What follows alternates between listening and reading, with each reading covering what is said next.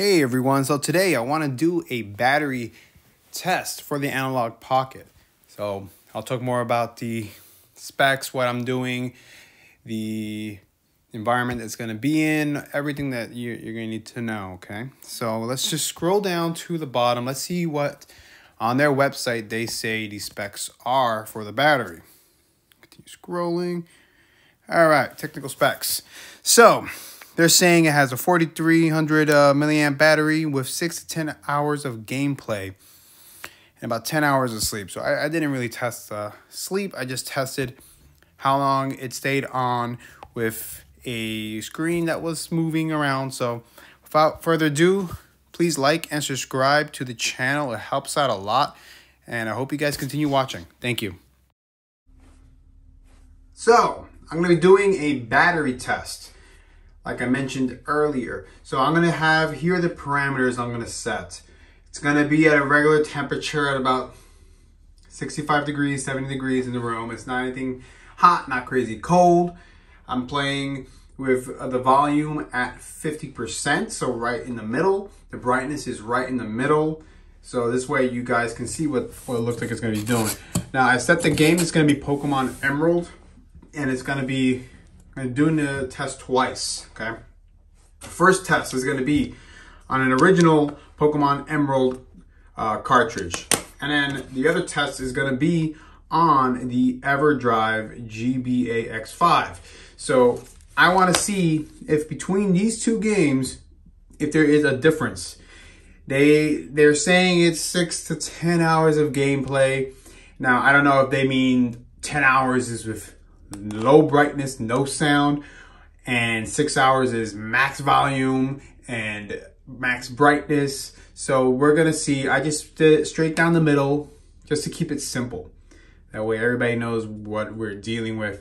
So this is the test. This is how it's gonna look. Hopefully it runs well. I'm doing a time-lapse video.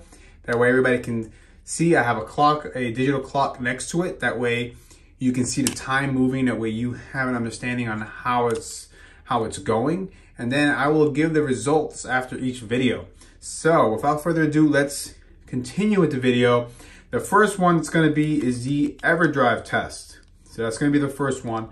I'm going to put, both of them are going to be in the exact same part of the game where it's like the water's moving and you'll see a character also and another Pokemon moving around. So we have things happening on screen. So let's go ahead and let's see what the results are. I'm very interested to see what it is.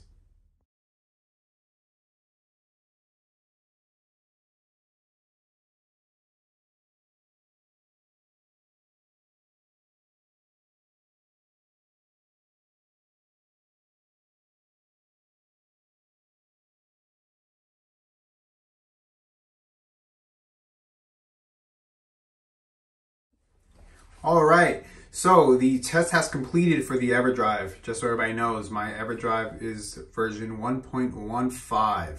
This was updated on December 11th, 2020. And yeah, that's about it. That's all I really need to know about that.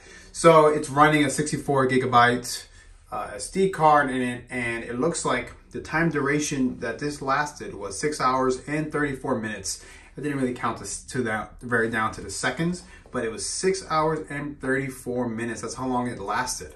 So it's almost, it barely makes a cut of what they said of 6 hours. It did not last 10 hours. Maybe it would last longer with no sound and lower brightness.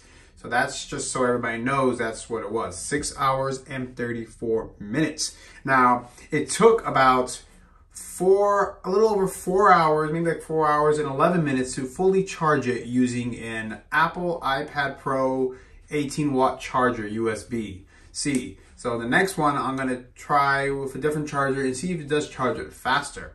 So there you go. The first test was barely made their cut, only by 34 minutes. And let's see how the next one does. The next one now is just gonna be the original Game Boy Advance cartridge. This is Pokemon Emerald, and it's going to, let's see how it plays. Let's test it out now.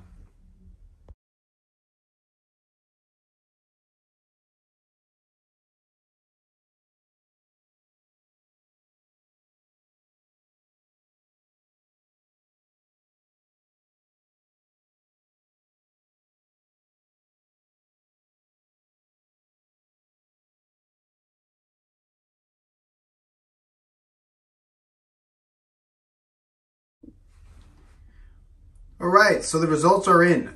The original Game Boy Advance cartridge was only 6 hours and 54 minutes. So it lasted only about 20 minutes more than the Everdrive. So it looks like there's not much of a difference between playing on an Everdrive and playing on an original cartridge in terms of battery life. So if anybody was interested in knowing that information, there you go, with only 20-minute difference. I don't think you're gonna see that in real life gameplay. Now, obviously this tests are not gonna show every aspect of every different game because I can only test so much, and showing it live is a little bit more difficult due to the fact that I'm not able to, you can't play it and record at the same time to do a time lapse for 6 hours straight. That's not really feasible. But it was cool to see that, yeah, the original cartridge, you might save a little bit of time. Maybe they're referring to 10 hours more with no sound and lower brightness. So it's not like I had this playing at full blast. It kind of barely met its minimum. I got a feeling if you really pump out the volume and if you really just do full brightness, you're looking at maybe 5 hours.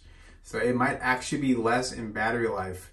I'm very interested to know what their parameters were when they did their battery test on this device.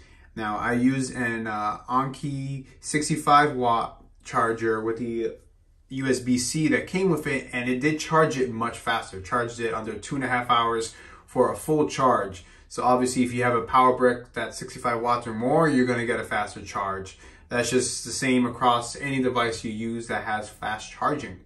So this is pretty cool. I think it was a good video to show to everybody. I think everybody's gonna appreciate it. Please leave a like and a comment, subscribe, do all that fun stuff. That way I can continue making videos like this. Let me know what you guys want to see as well. That way I have an idea what interests everybody. Right now I'm doing stuff that I think I like, but might not be the same for everybody else. So thank you everyone for watching, and yeah. Stay tuned for more videos like this. I hope everybody liked it. All right, have a good one.